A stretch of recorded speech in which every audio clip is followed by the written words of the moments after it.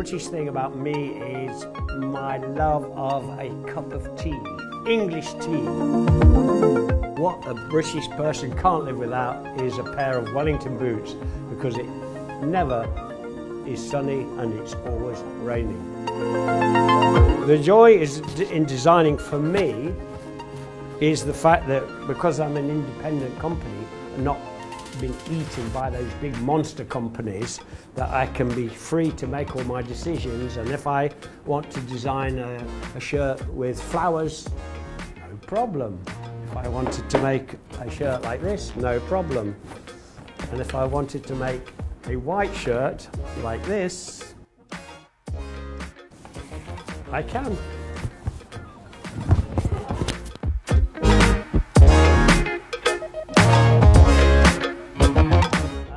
I think I would probably be doing this job here, because my father was an amateur photographer, and so I started taking photographs when I was 11 years old, and I liked it very much. And I actually shot a lot of my advertising campaigns for Paul Smith.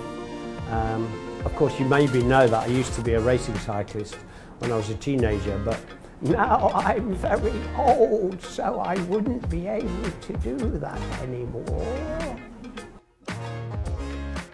Oh, now in fashion is so strange and so traumatic and so confused, and the masses of sportswear at the moment, masses of logo and monogram, and I don't know what will happen, whether it will continue like that or no idea really.